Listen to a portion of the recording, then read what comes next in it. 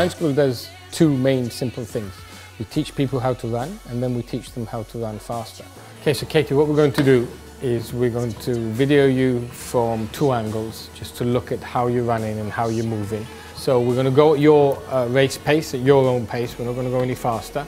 And then we're going to do a movement test as well, just to see, verify certain things, and then we'll go through it together on the laptop.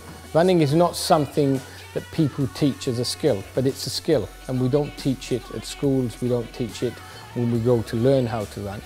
And if you run efficiently, you can save a lot of time, and you can also prevent injuries. Okay, I'm just going to slow you down slightly to a walking pace. Okay? Yep. Good work. And that's the pace that you normally run at, yeah? At the moment, okay. Okay. Every time you're landing, you're braking.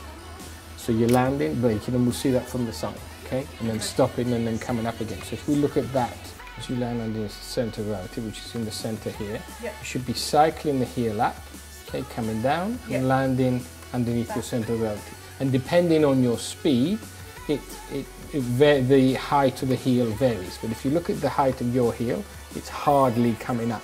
Okay, it's not even 90 degrees.